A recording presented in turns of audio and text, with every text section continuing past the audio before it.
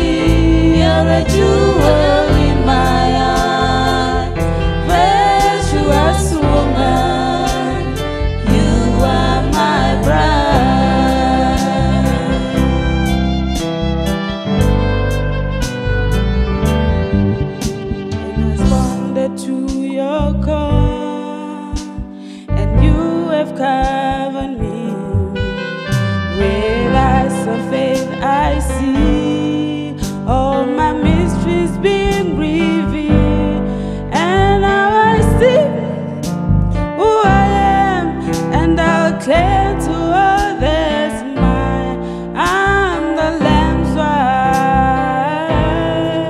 I was born with a price.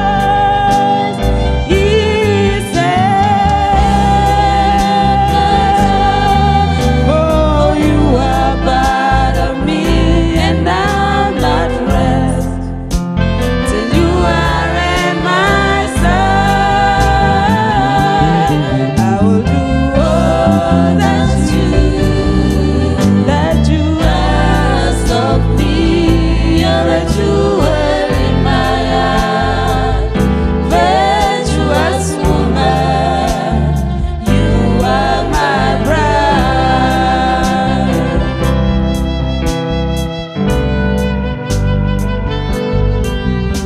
And I look back and see how much grace and love you showed me, that brings me to my knees, that you can even think about me. When I'm in need, You're still Jehovah Jireh. You're still the great healer. With faith I'll stand on your word, 'cause you're more than able, more than able. He said, "Oh, you are mine.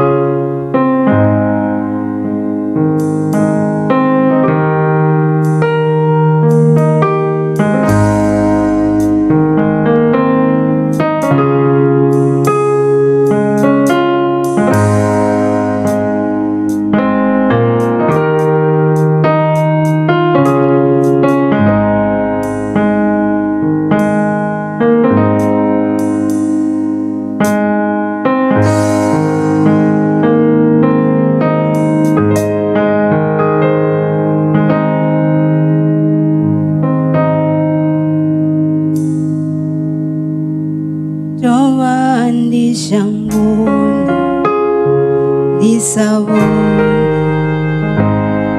Mulena wantebera Wambopolola Wanyita mutu Wankangwera zibi Towandi shangoni disabone Mulena wantebera Wambopolola Wanyita mutu Wankangwera zibi Swinono tanziwa Docheniswa Miwaro yanga yoruri Bone wa murena Wawabudi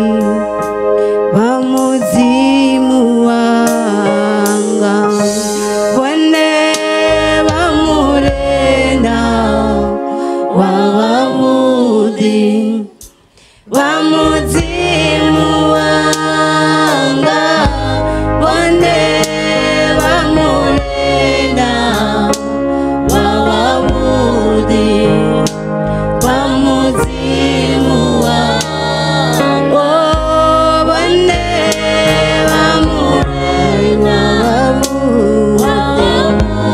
Wamuzimu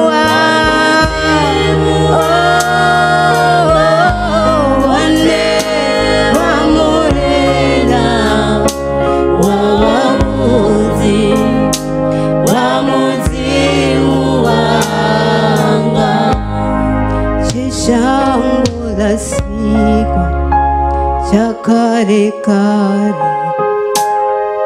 Ahatuwo nanamuti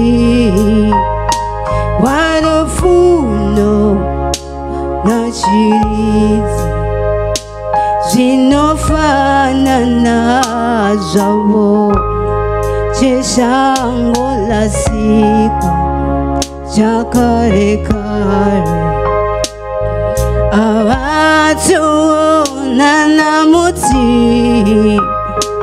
Warufuno nachirizi Sinofana nazawo One wa murena Wawabudi Wamuzimu wanga One wa murena Wawabudi Wamuzimu wanga One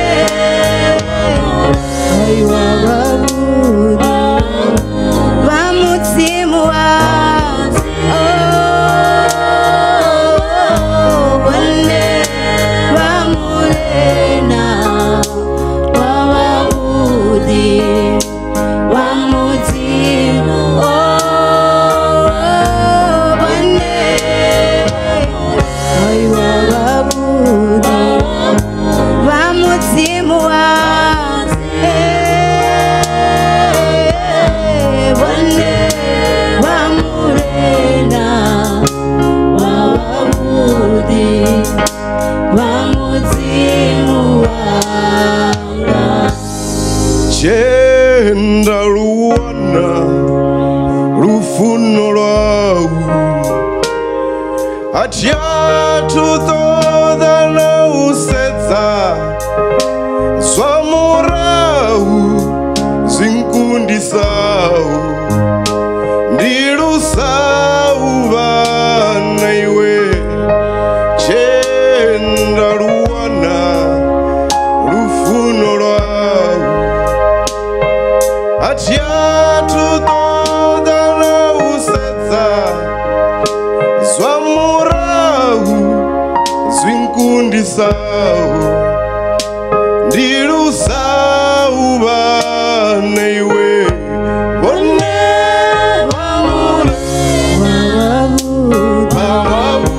Wamuzimu wanga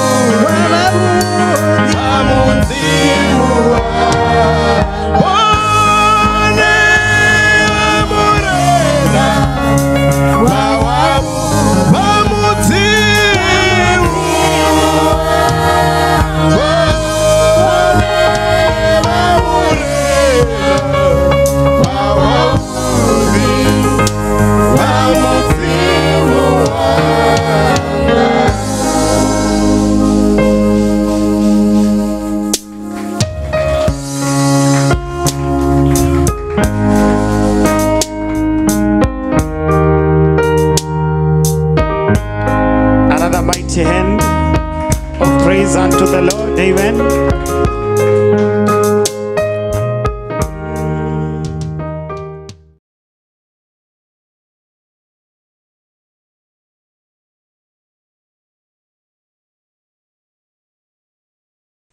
Let's just remain standing for a few moments as we read God's Word. I was thinking of all that introduction, I'd really have to live a real life to live that up, wouldn't I? That's man that love you. Over in the book of St. Luke, the 19th chapter, I want to read just a portion of the scripture, the first 5 verses. And Jesus entered and passed through Jericho. And behold, there was a man named Zacchaeus, which was the chief among the publicans, and he was rich. And he sought to see Jesus, who he was. And he could not for the press, because he was little of stature. And he ran before and climbed up into a sycamore tree to see him, for he was to pass that way. And when Jesus came to the place, he looked up and saw him and said unto him, Zacchaeus, make haste, come down, for today I must abide at thy house. And he made haste and came down and received him joyfully. And when they saw it, all murmured, saying that he was gone to be the guest of a man which was a sinner. And Zacchaeus stood and said unto the Lord, Behold, Lord, the half of my goods I give to the poor. And if I have taken anything from any man by false accusation, I restore him fourfold. And Jesus said unto him, This day is salvation come to this house, forsomuch as he also is a son of Abraham.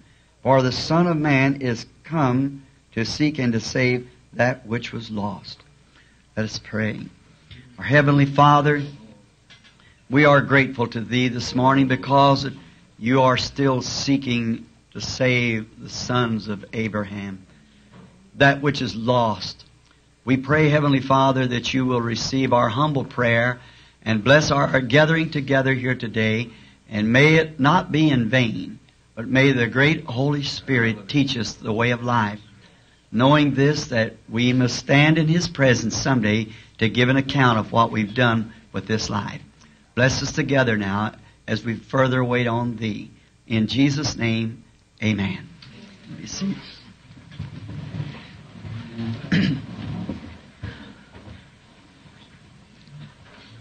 I am sure happy to have good friends, people who believe the efforts that you're trying to put forth. If I had any other objective, just merely to be different, why, I would be a real sinner. But my objective is to magnify Jesus Christ. And something that's in a man, when you have a message from God, you cannot stop yourself. There's something in you pulsating. It goes on anyhow. You can't slow it up, stop it, or start it. It stops and starts and slows up you. See, it's the one that has control. Thanks to these fine brethren for their testimony of our Lord Jesus. They weren't speaking of me, of course not. They were speaking of Him. Like I was reading a little article here not long ago about Mr. Moody. Said Chicago newspapers go to write an editorial on him, and they sent someone out to find out why people gathered to hear Mr. Moody. The editorial, Mr. Moody is like myself. He didn't have enough education to read the editorial, so his manager had to read it. Mr. Moody was a shoe cobbler formerly, and he was called of God for a message of the hour. And so the manager was reading the editorial and said, why would anybody go to hear Dwight Moody? Said in the first place, he's the ugliest man I ever seen. And said he's bald-headed and long whiskers and so forth. And said, and he whines when he talks. His grammar is the worst I ever heard. And he's just carrying on like that. Said, Mr. Moody just shrugged his shoulders and said, certainly not to come to see Christ. So I think that's just the answer. It's Christ that we want to see. If I be lifted up, I'll draw all men unto me. I was thinking, after visiting here in the city, and finding it, the people, how nice they've been, what a nice meeting we're having up here at this Denham Springs High School or school auditorium. I was thinking the people here are something like the coffee. They're, it's not quantity, but it's quality. Yes, sir. A whole lot in one of them cups. I remember my first time landing at the airport out here. The brothers coming to get me, sitting here, and a little French girl there. I asked for a hamburger and a cup of coffee. I never drank it till I was about 38 years old. I ought to know it better. But and Brother Brown, I guess he's here this morning somewhere. He's sitting right here. He liked it so well, and he got me. I'd have a ministerial breakfast at 7 o'clock, one at 8 o'clock, one at 9 o'clock. You couldn't eat all that, so they'd pour coffee, and I got to sip in it. The first thing I got to drink it. So I asked this girl, I told her I wanted a hamburger and a cup of coffee. When they brought the little cup out, I thought, my, they're sure tight on their coffee right there. First drink, first swallow I took, oh my, I had to fight for breath. That little lady said, you must be a Yankee. She said, I'll fix you a Yankee cup. So that's why I find the people. Maybe not the greatest crowds I've ever spoke to, but real, genuine quality. I'm grateful for that. A listening audience, somebody who sits and pays attention to what you're saying. What's what I want you to do. Examine what a man says by the Word of God. And if it isn't right, then it isn't right. That's all. If it is the Word of God, then God's got to testify of His Word, because He promised to. So that's why we like to examine these things to find out. Now, I understood this morning that this was to be a businessman's breakfast. And the Full Gospel Businessman, which I'm a member of their chapter, and I think this, they said some of them was here, some of them didn't get out. Maybe they're a businessman, he got their business he had to tend to. I'm going to give him an excuse anyhow. So that's all I said. Many of the people were here anyhow. So that's very fine. Just a little joke, I've told it, but maybe it's not a place to joke, of course, but it's just a little sense of humor. When you talk like we've been a while ago, well, maybe get people back on some sense of humor. I remember one time a friend and I were in school together. His name was Wilmer Snyder. His brother's a Baptist minister, and he writes in this upper room, a column in the upper room. We were schoolboys together, and I studied the ministry, and he became an insurance agent.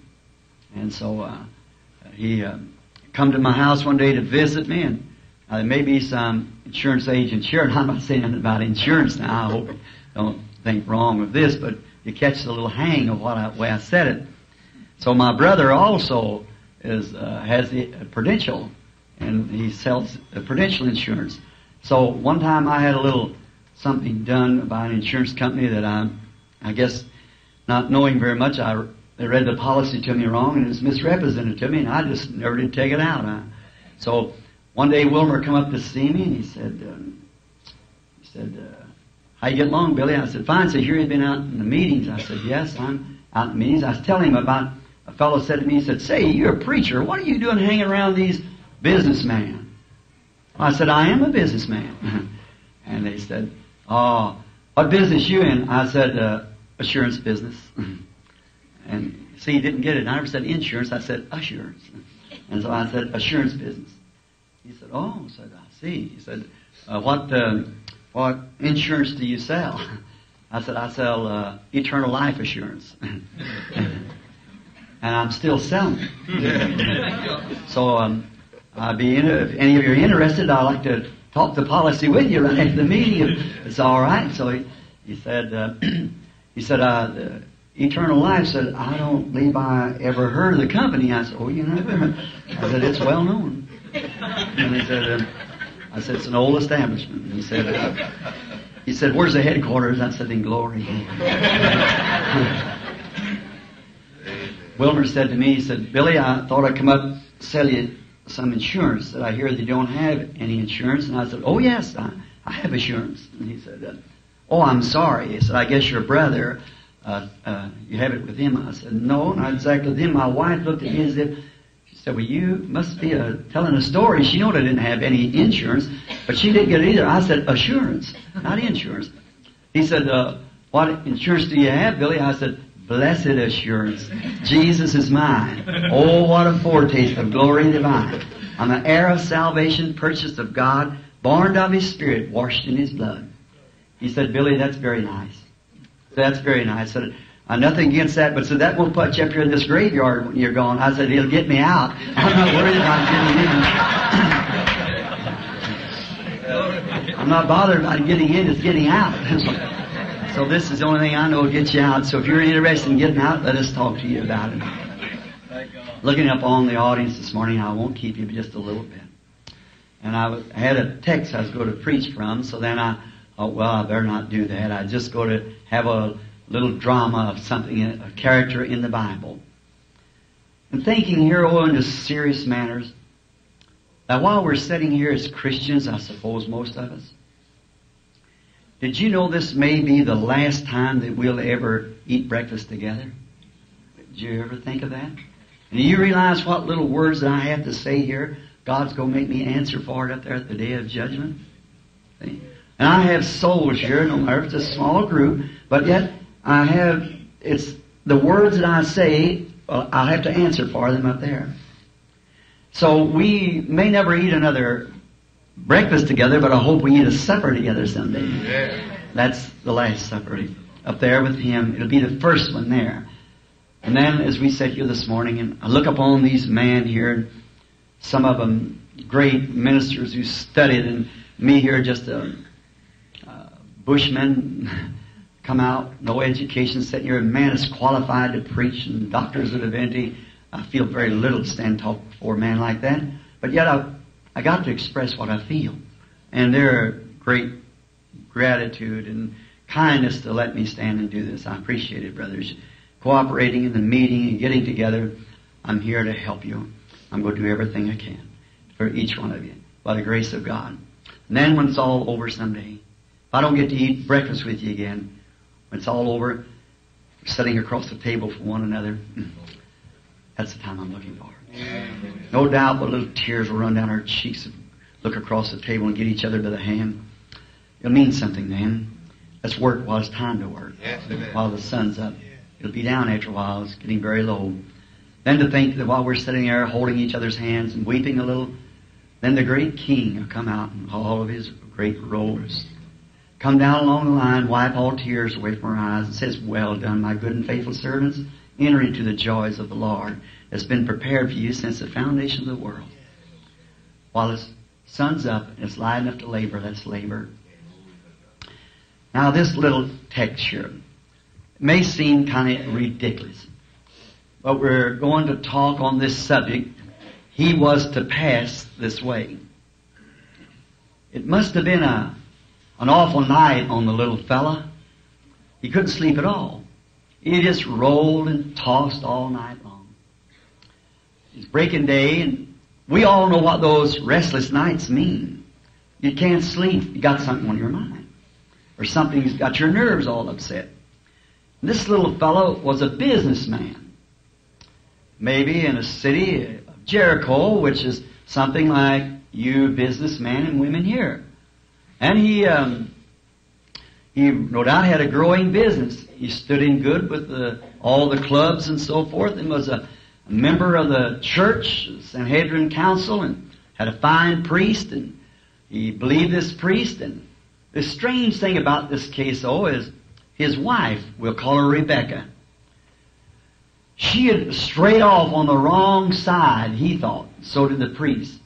She was following a man that was supposed to be a prophet of Nazareth.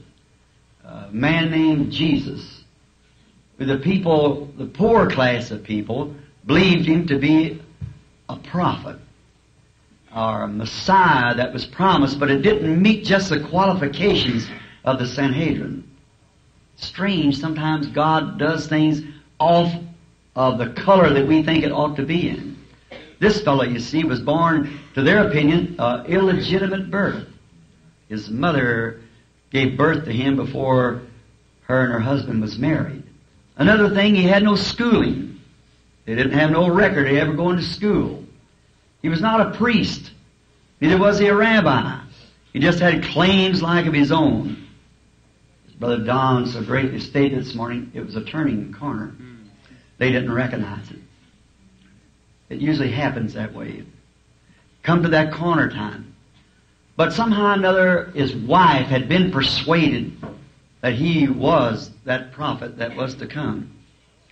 And she had followed him, believed him, and she had tried to tell her husband. But he was so carried away in his business. And he belonged to church, isn't that good enough?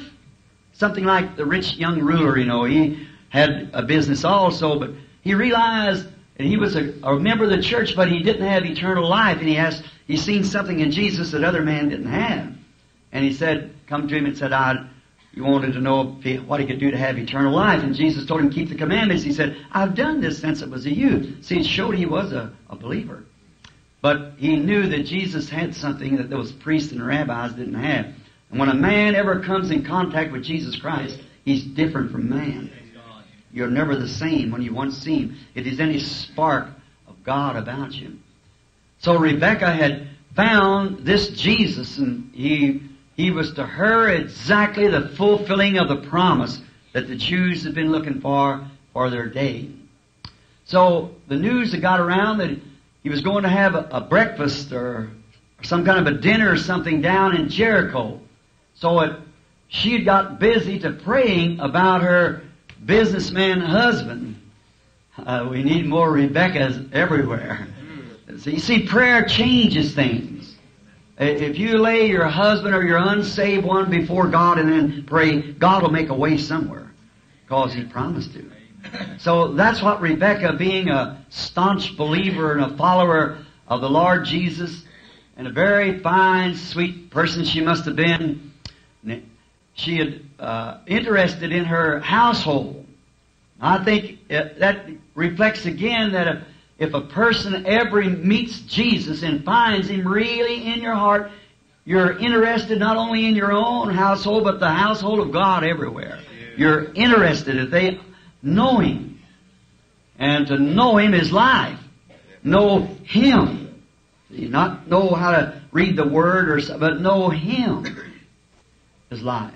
So she had prayed hard, and the day grew close to when Jesus was supposed to enter the city. No doubt, but the day before she might have seen if his attitude had changed any. So she said, maybe, Zacchaeus, are you going to that breakfast in the morning? Why, certainly not. Why, that bunch of people, you expect me? I've got the best restaurant in town.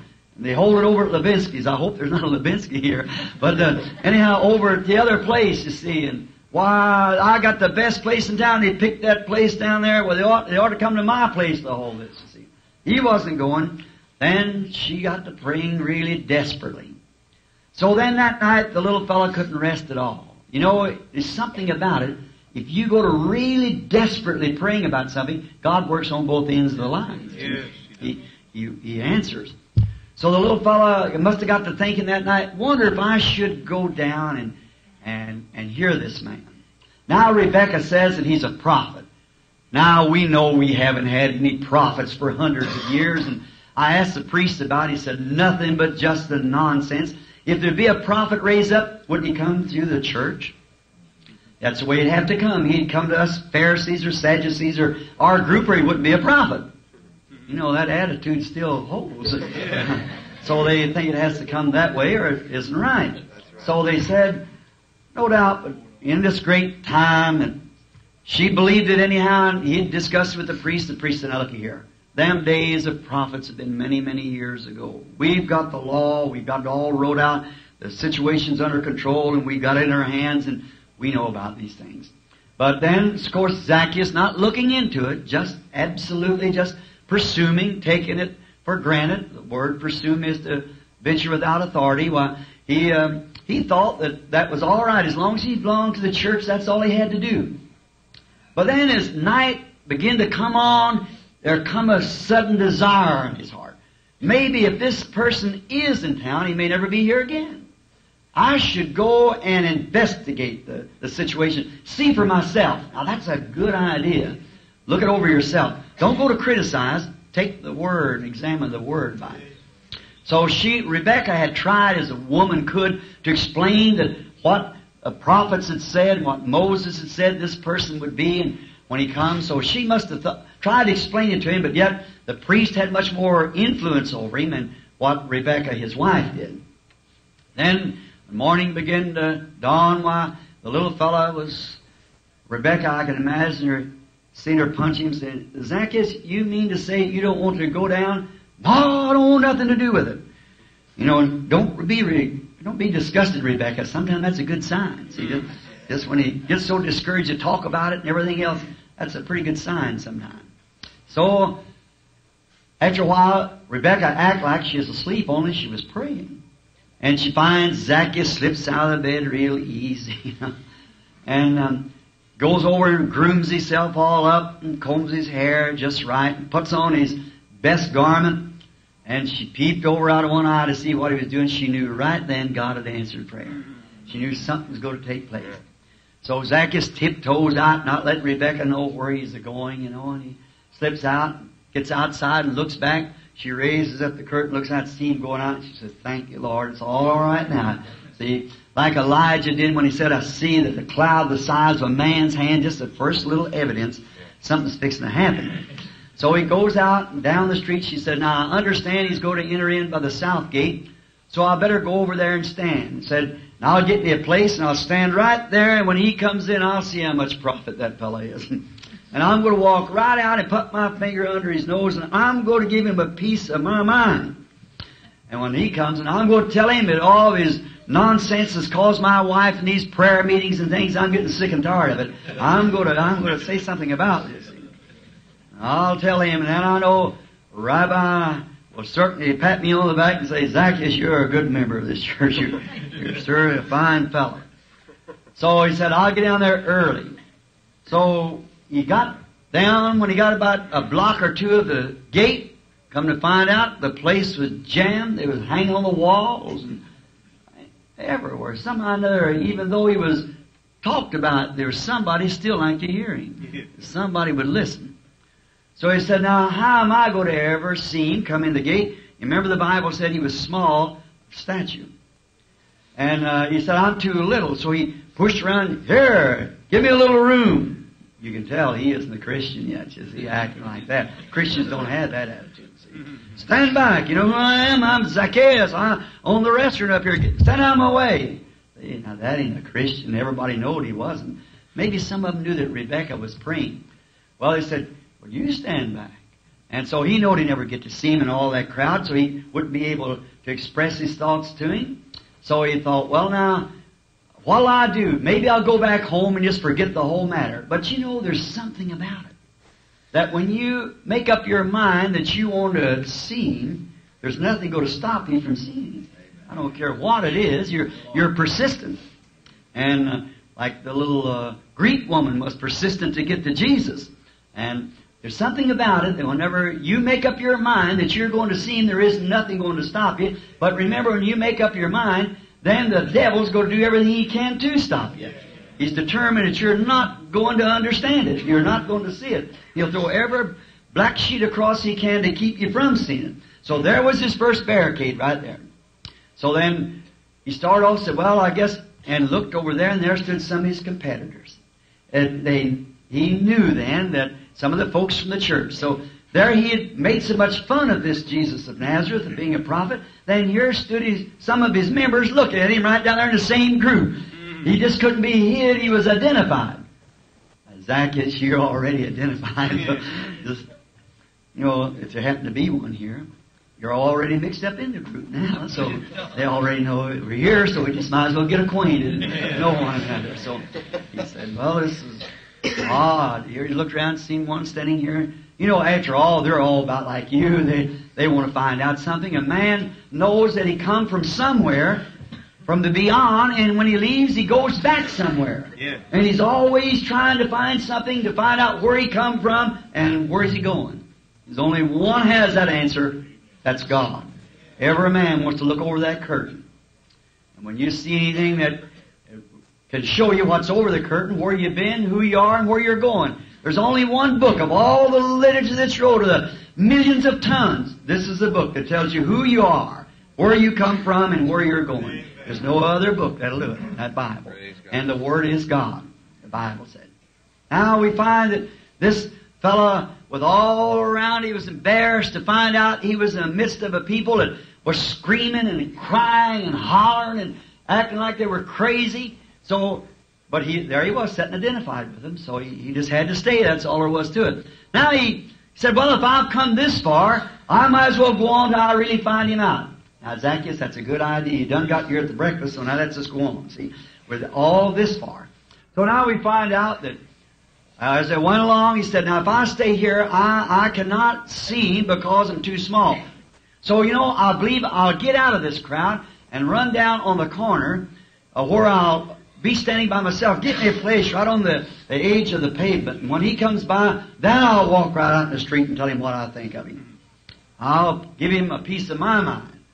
So he took off with the crowd and went down. He thought, now which way will he go? Well, he went down to Hallelujah Avenue. That's usually the way he travels, you see.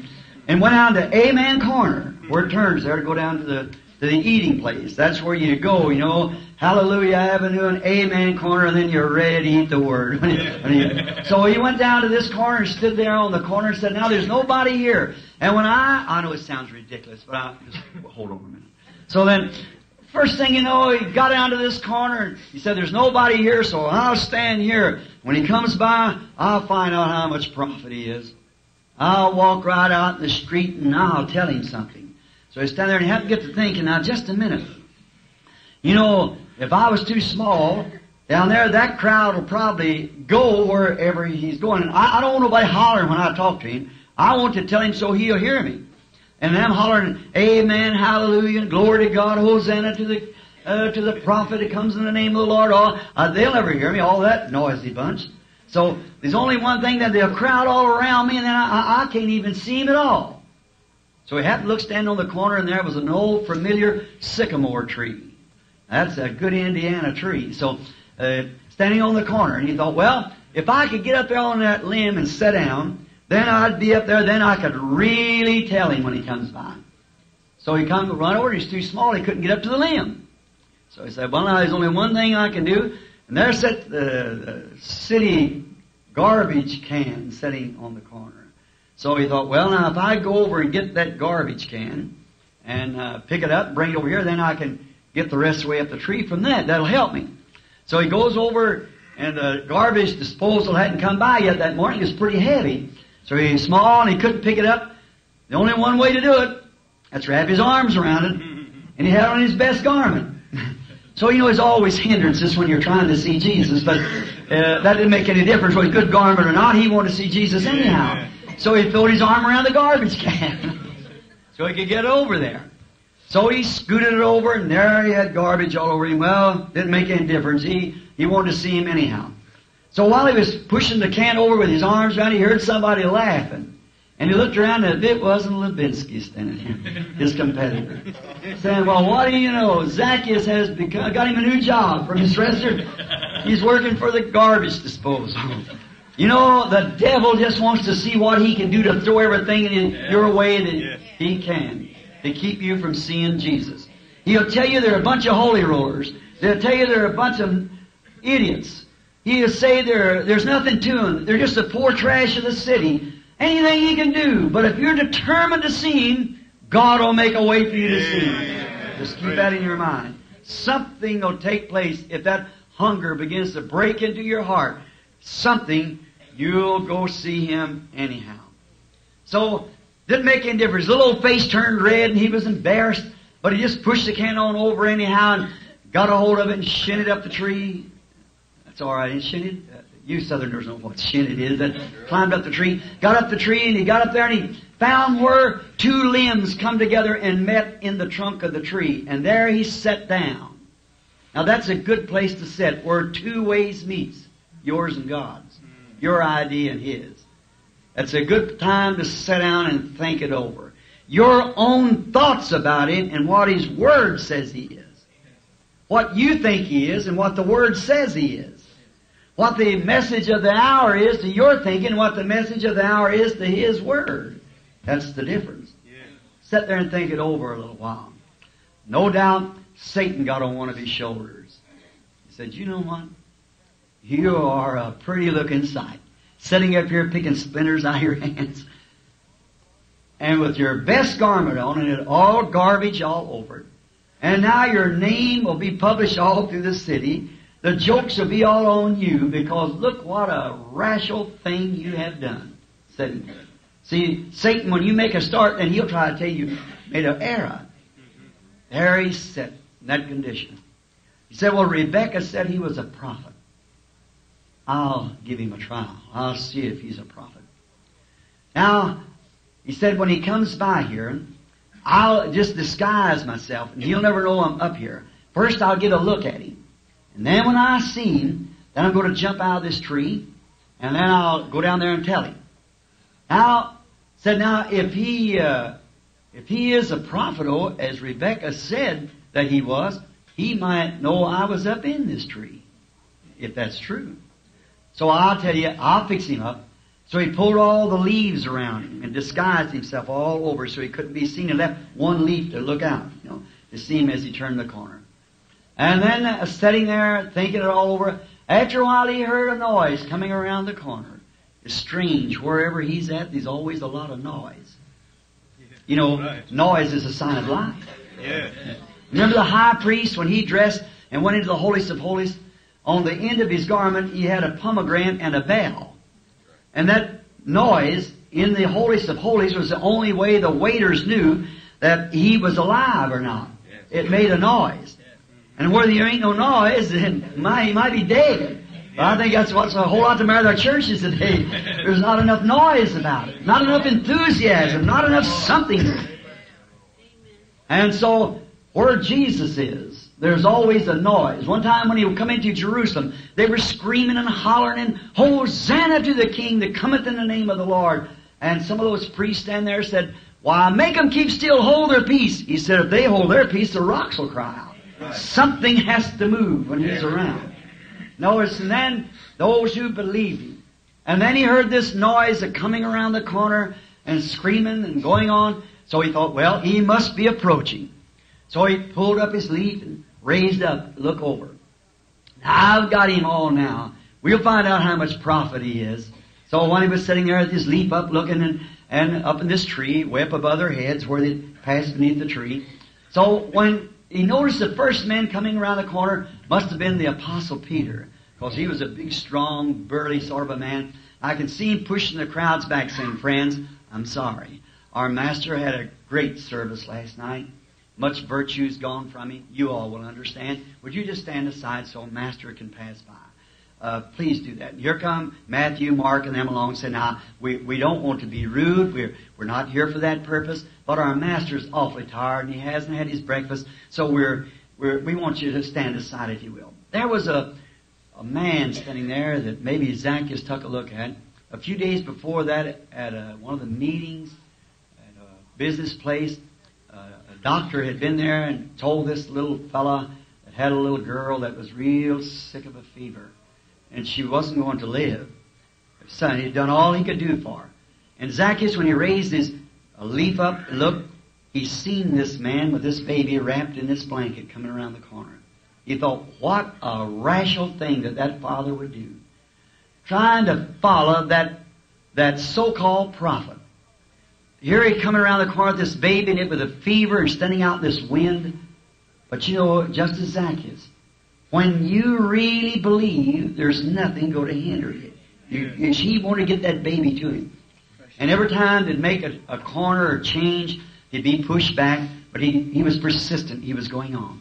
Finally, at this corner, the little mother run out with the baby in her arms, and she must have fell down, and she said, Lord, be merciful to my child. And there stood the father of the baby, crying which was a friend to Zacchaeus.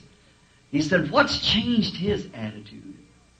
So he couldn't make out who the man was yet. He was down in the crowd. All at once he sees a hand stretch out and touch over the top of this little blanket, and the little girl was unwrapped and went skipping down the street. Now there's got to be something to that, Zacchaeus said. Finally he come in view. And one look at him, Zacchaeus had done changed his opinion. Just one glimpse of him. There he was. He didn't look like man. There was something different about him. Meek, gentle, kind, and yet looked like if he'd speak, the world would come to an end. He was a different character from what he had thought. His attitude began to, all of his starch began to wash out when he seen him. Comes walking on down the street. He thought, over this little leaf looking over, see what was taking place. And as he walked, he got right under to where he was, and he said, you know, that man could be a prophet. Maybe Rebecca was right. She might know more about the Scriptures than I did. So he walked right on down, with his head down, walking along, humble, gentle, as he always did to the disciples, keeping the people out of his way. And as he got right under the tree, he stopped. Zacchaeus looking over the leaves, something like that. He looked up in the tree, said, Zacchaeus, come on down.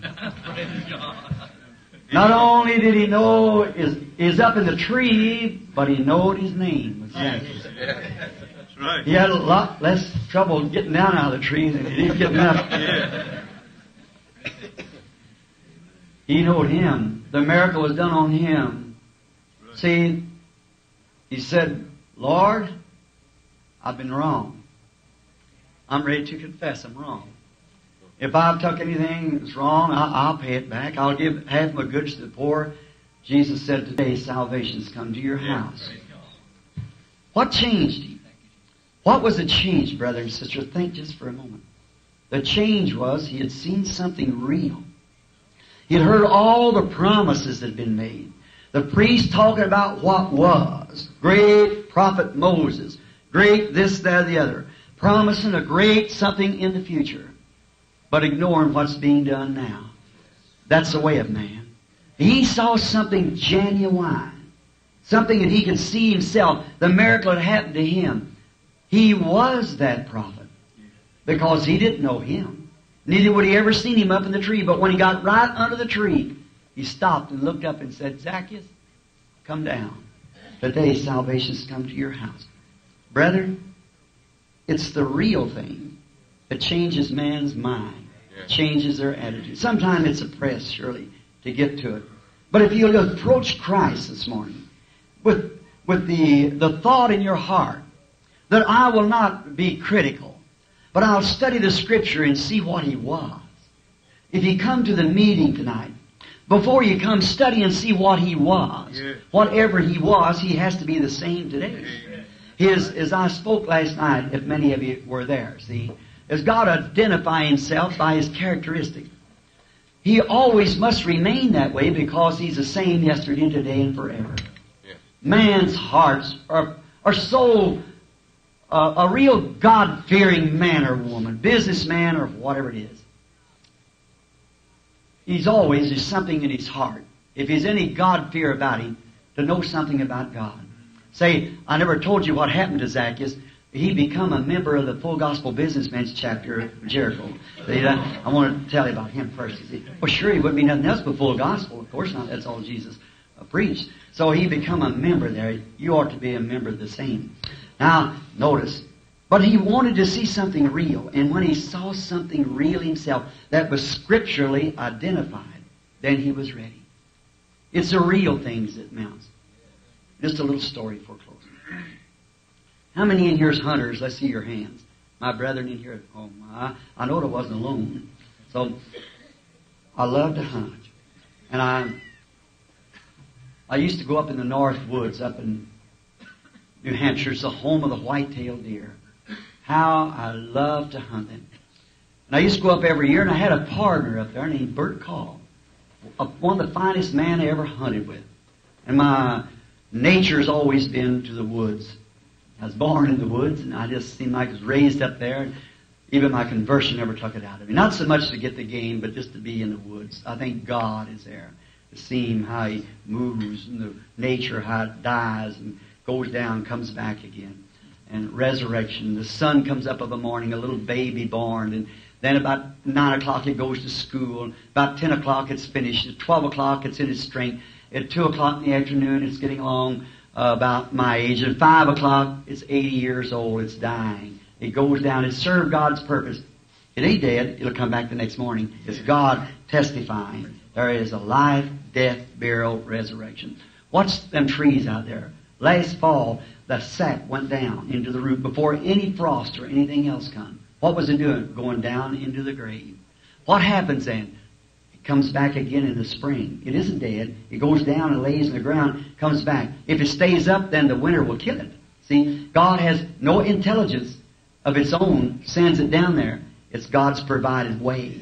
So it just follows God's provided way. It goes down, hides through the winter, comes back again with new life next year, testifying there is a life, death, burial, resurrection. Everywhere it's the same thing. God, in His great creation, testifying of Himself. This hunter is a fine shot, a good shot. But he was the most cruelest man I ever met. He'd make fun of me all the time. He shot fawns. Now, not it's wrong to shoot a fawn if the law says so. But, you know, Abraham killed a calf and fed it to God. So it wasn't the sect or the size. It's the attitude. He'd shoot him just because it made me feel bad. And he'd say, oh, you're chicken-hearted like the other them preachers. I said, Billy, you'd be a good hunter if it wasn't you as a preacher. And said, but you're too chicken-hearted. That's the way them preachers said they're too chicken-hearted. And I said, Bert, you're cruel. He had eyes like a lizard anyhow. And he said, like the women try to paint their eyes, you know, up like that. And he said, he looked over like that and he said, you're just chicken-hearted. So he'd shoot those little fawns and kill one, let it lay, and go right on and get another one, just to make me feel bad. And he said, I'll get you away from that preaching some of these days. And I said, no, Bert. No. So one day I went up there one fall and it was late. And the season had been in about a week and I was busy. I was state game warden of Indiana, and I've been busy and right in hunting season, so I had to get my vacation. I went up a little late, and those white-tailed deer, if they're ever shot at, you talk about Houdini of being an escape artist. He's an amateur to them. And so then they really stay hid. And it had been moonlight nights, snow on the ground about 6 inches, trailing work. So Bert, when he come down to the cabin where I was at, he said, say, Billy, I got a good one this year for you. And I said, what? Reached down his pocket and pulled out. He had a little whistle. He'd blow it, and it sounded just like a little fawn crying for its mother. A little baby deer, crying for its mother. I said, Bert, how cruel can you be? I said, you mean you wouldn't do a thing like that? It's, you chicken-hearted preacher. And we went on hunting that day, and we went up over the Jefferson Notch, and you didn't have to worry about him. He knew how to find his way back. So we climbed up to about noon, and then we'd separate and go one way and one the other. And then if we got our deer, we'd hang him up, and then we'd get our horses and go get him. So we got about 11 o'clock. We hadn't even seen a track, not one track. All the deer were laying down. They get in the brush and under the brush piles and things where the tops of the trees where the loggers had been. And they was hide and stay away because they'd been shot at. They were scared. About 11 o'clock, Bert stopped, sat down. There's a little opening about all sides of this building, and the inside maybe twice the size. Little opening there, and he sat down. And he reached back to get, I thought his thermos that he had in his coat. We usually carry a thermos and have some hot chocolate because it's got fuel to it, and then have a sandwich. And then we separate. We was getting up high towards timberline, so I thought maybe that Bert was going to have his sandwich. So he sat down to pull out this thermos, and I thought he was going to pull it out. And I just set my gun down against the tree and started at your mind. But what he was getting that little whistle out. So when he got this little whistle out, he blew it. And anyone ever heard a little old baby fawn cry? It's kind of pitiful anyhow. And when he blew that whistle, to my surprise, right across from him, a great big mother doe stood up. Now, a doe is the mother deer. So she stood up. There was her big brown eyes, these big ears pointed right up like that. See, her baby was in trouble. And he blew it again. And she looked around.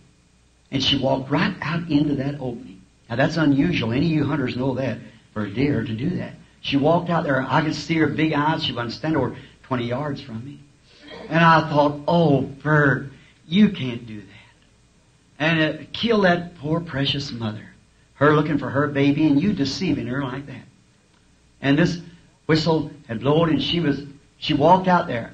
And the hunter raised the lever on his .30-06 rifle, dropped it down, that cocked the gun, with the safety off. And she heard that. And she looked around. And she saw the hunter. Her ears peeked right down. Usually they'd been gone. And she would have walked out there in the first place at that time of day. But you see, she was a mother. There was something in her. Something genuine. Something she wasn't putting on no show. She was a mother. She was born a mother. And her baby was in trouble. That was to her interest. And he looked up at me with those lizard-looking eyes and grinned. I said, Bert, don't do it. Don't do it. He just grinned, turned around that rifle. Oh my, he's a dead shot. And I know when that scope hair come across her loyal, motherly heart, he'd blow it plumb through her. See, she was standing 20 yards, big 180 grain mushroom bullet in there. He would just blow her heart plumb through both sides. I thought, how can you be so cruel as to blow that precious mother's heart out of her and her seeking her baby? How can you do that, Bert? I was thinking to myself. I seen his arms study down. I couldn't look at it. I just couldn't do it. I turned my back. I couldn't see that. That genuine, loyal mother standing there. She wasn't a hypocrite. She wasn't just putting it on for a sideshow. She was a mother. That's what she's doing. Death didn't mean nothing to her. The baby was in trouble. She thought more of her baby than she did of her own life. Let the hunter shoot whatever it was. Her loyal heart was beaten. Her motherhood, the motherhood in her was calling. Her baby was crying. There was something inside of her pulsating. It was real. And how could that cruel hunter blow that loyal heart out? I just couldn't see it. I turned my head. I thought, Lord God, don't let him do it. I was standing like this. I didn't want to hear the gunfire. It was just too much. I waited. The gun never fired. I turned around and looked, and it's going like this. He couldn't do it. He turned around and looked at me, and those big eyes had changed. Tears was running down his cheeks. He looked at me, and his lips quivering. He threw the gun on the snowbank and grabbed me in the trouser leg. He said, Billy, I've had enough of it. Lead me to that Jesus you're talking about. There on that snowdrift, I led him to the Lord Jesus. Why? He saw something real.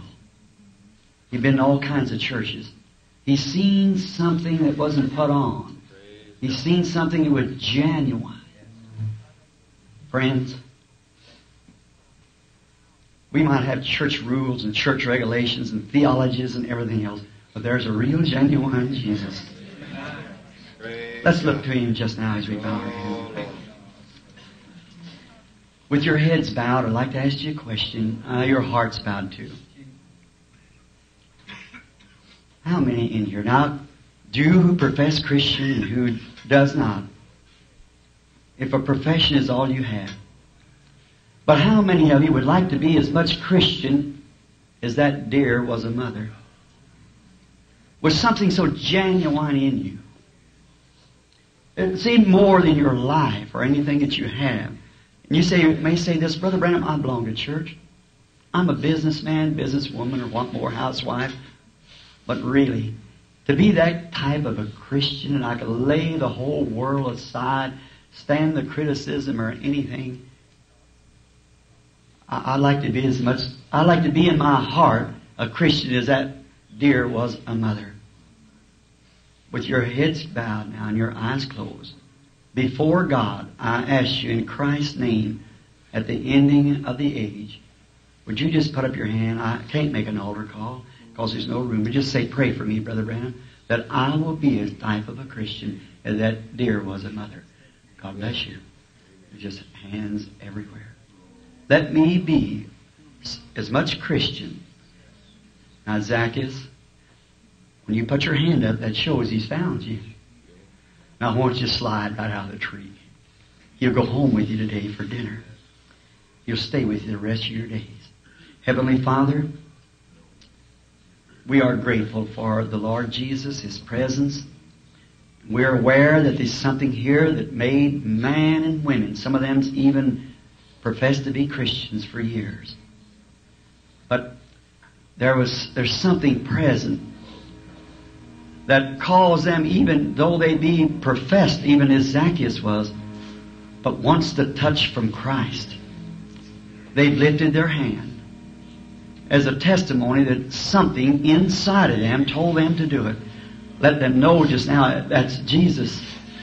He was to pass this way this morning. And He has. There was, I guess, some 150 hands up, Lord.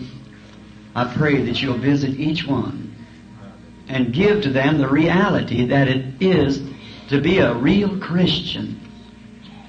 No matter how much the world tries to discourage us and how much that others try to discourage us, let us know that it's a fight to get there. It's an effort we have to put forth. But when connecting with something that's genuine, real, it changes us then. I pray that You'll change every heart, Lord, and make everyone in divine presence at this time. Put the Holy Spirit in their life to be as much Christian as Mother Dear was a mother. She was born a mother. And may they be born of the Spirit of God and become a real follower of Jesus Christ.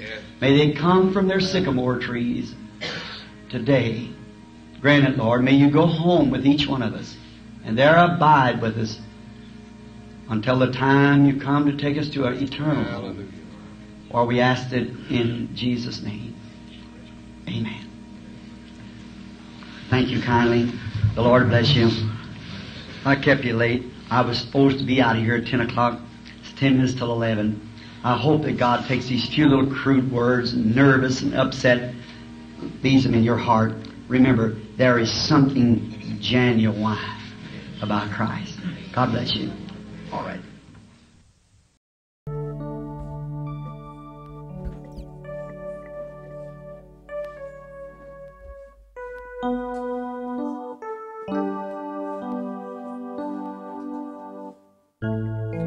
Praise be to God. Blessed be the name of the Lord. Let's try it again. My disappointments. Lyrics, please. Up to this world. Lived a life.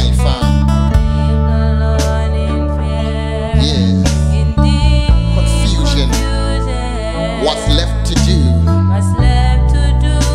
Cause I've done all. You've tried everything, but I heard about the man. His name is Jesus. They call Him Jesus. How He healed the lame and made the blind to see. Now the story is told with truth. Lord, I put my faith in. And I'm asking You, Lord. Will You do the same? First verse again. My life. Disappointments. Let's sing it together. I could not live up to this world.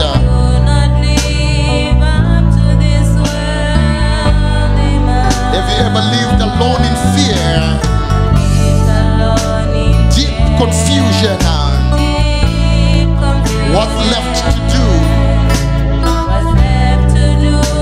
Cause I've done all I can. But I heard about the man. They called Him Jesus. Yes.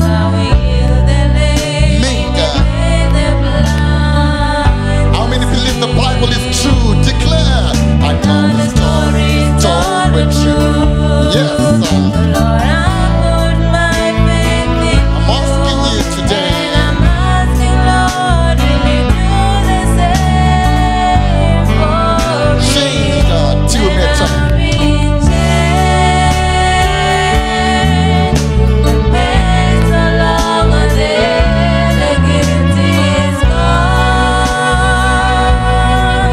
All my burdens in our bed.